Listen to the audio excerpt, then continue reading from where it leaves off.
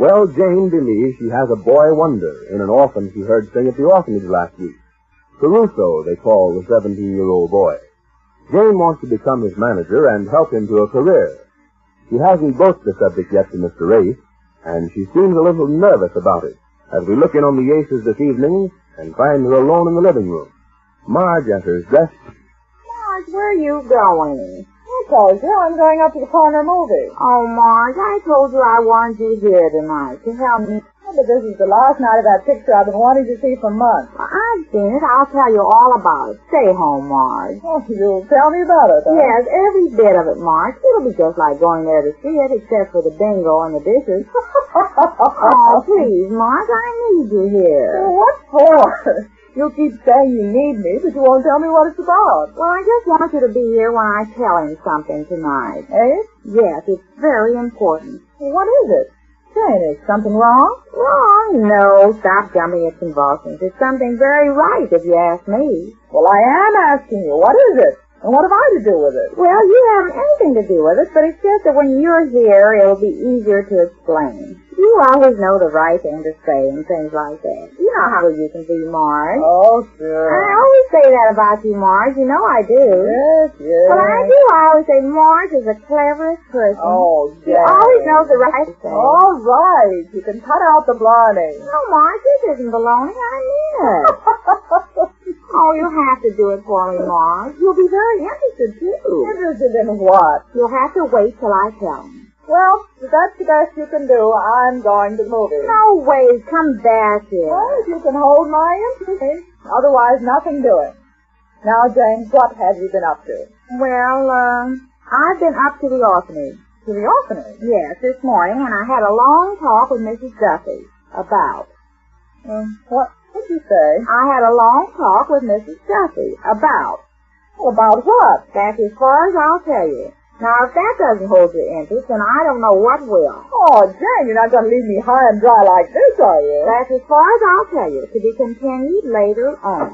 Oh, here he is now. Where are you going, Marge? Well, I was going to a movie, but not now. Why? What's the matter? Well, I don't know yet. Jane just told me she was out to the orphanage this morning to see Mrs. Duffy about. See Mrs. Duffy about? Oh, Marge, you're not telling it right. Will you let me? Well, I wish you would. What is it, Jane? What's happened? Well, sit down, dear. It's a long story. Sit down. That's right. Yes? Well, here's the whole thing in a household. You remember last Toby gave a party and I went out to rehearse the children in the songs I wanted them to sing? Yes? Do you remember, dear? Yes, go on. Well, there was one boy there they called Caruso. He's the leader of the singing, and I heard him sing. Well, he had the most beautiful voice I ever heard. I couldn't get it out of my mind. So this morning, I got a marvelous idea. Beginner's luck. Yes. And I went out to the orphanage and had a long talk with Mrs. Duffy about, now here's where I left off, Marge, about Caruso. Well, here's where I came in, so I guess I can leave now for that movie I wanted to see. Oh, Marge, no. Dear, make her wait. Stick around, Marge. Let's find out what's going on here. Oh, but I want to see this picture. This is much more important than a picture. This is a chance to give this boy a chance to become a great singer. This is whose chance? Our chance. I'm going to become his manager. What? What? Yes, I talked to Mrs. Duffy about it. I've got a protege. A protege? That's what she calls it. Well, Dang, you're not going to adopt this boy. Oh, no, not adopt. Just see to it that he gets a chance to sing to somebody that can help him. Because I know when a boy has a voice like that, he shouldn't be wasting it singing at an orphanage. oh, what do you know about a beautiful voice? Have you an ear for music? I certainly have. 2 of them. Oh, 2 of them, huh? And I've got 2 eyes, too, haven't I? And didn't I see him sing? Well, what's singing got to do with it? Well, anytime I hear somebody sing as high as he does, and they don't get red in the face, well, that's what I call a singer. Now, there's a great music critic for you. Oh, he doesn't get red in the face. Oh, I see. You 2 don't believe it. Well, how would you like to see it yourself? Well, I don't think I'd care to make the trip way out there just to see a boy sing that doesn't get red in the face. Well, that's just it. You won't have to. I'm bringing him here. Well, you what? You're bringing him here when? Tomorrow night. Oh, now, wait a minute. No, you wait a minute. All my life, I've done everything you wanted me to do. And if you say no, I don't do it. Everything you want. Now, this is one time I'm putting my foot in it. Oh, I'll say you are. You're putting your... Now, I don't see anything to laugh about, Marge. Well, I do, Jane. After all, I didn't want to stay here and hear this. You asked me to. Well, yes, but don't laugh until you're spoken to. All right, Jane. Stop that bickering. I didn't bitch. She laughed at everything a Oh, person said. yeah. I'm sorry, Jane. I won't laugh. Go on with your story.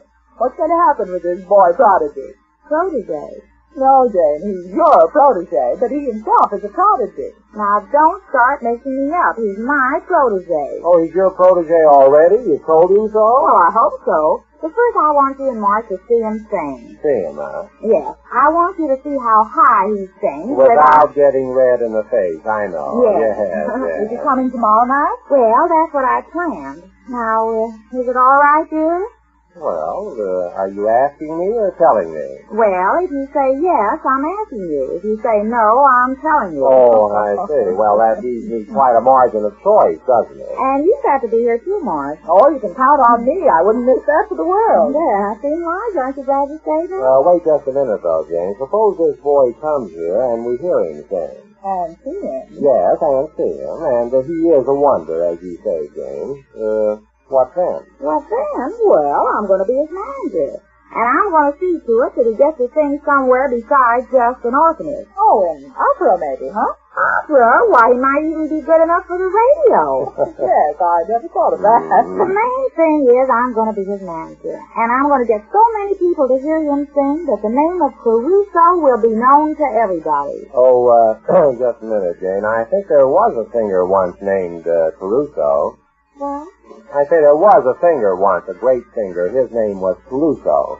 What program was he on? What program was he? He wasn't on any program. He was the greatest singer of his day. Didn't you ever hear Pagliacci? Oh, Pagliacci. You know, Edie Pagliacci.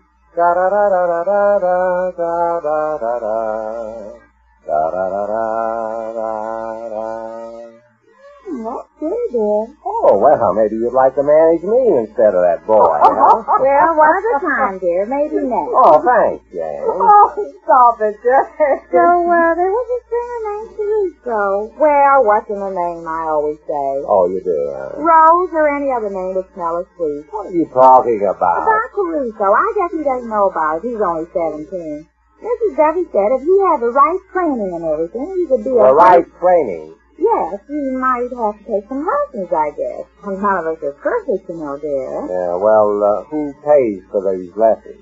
Now, that's the part I want to talk Now, about. that's the part I don't want to hear about. I knew it. I knew the minute something would cost a few paltry dollars, you'd start saying no. I have enough expenses as it is. I knew it. Everybody gets some pleasure out of our money but me. Oh, Jane, I wouldn't say that... How about your oldest sister's youngest boy and your youngest sister's oldest girl? When they had their tonsils taken out, who paid for that? Well, if your singer has to have his tonsils out, I don't see why I should Who have... said he had to have his tonsils out? Well, you brought up the subject, Jane. I'm not talking about his tonsils. I'm talking about their tonsils. Oh, his tonsils are all right, huh? Yes, you just wait till you hear them. Oh, wait till I hear. Now, I think that's the sensible solution. Why go into a long-winded family argument about what's going to happen before we hear the boy? Yeah, that's right. You're right, Marge. Well, thanks, Jane. See, Marge, isn't that much nicer than just laughing?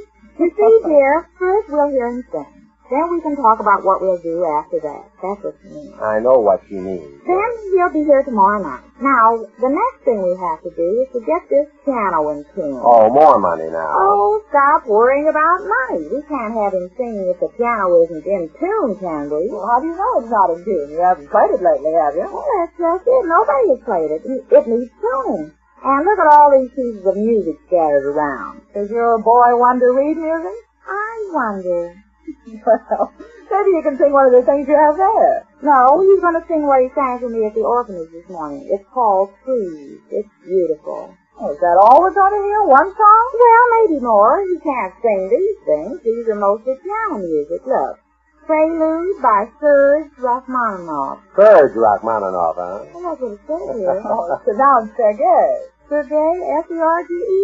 Yes, it's Sergei, and you got to pronounce it correctly now that you're becoming an impresario. I have not. I'm just going to be his manager. Well, that's what I mean, Jane. You have to get back to all these musical terms so you can speak intelligently on the subject when you try to promote a career for your protege. Oh, I guess I can talk as intelligent as anybody else if I have to. I dare you. All right, I will. I never took it there, and I won't now. Well, be intelligent enough to see that this is going to get you into a lot of trouble. What of it? What's a little trouble if we can make this boy a success? It's his big chance, dear. Yes, I know. That's what you say. And you'll say it, too, when you hear him sing. And so will everybody else when they hear him. Well, who are you going to have hear him sing? Different people. I'm going to take him to everybody until he gets to be a success.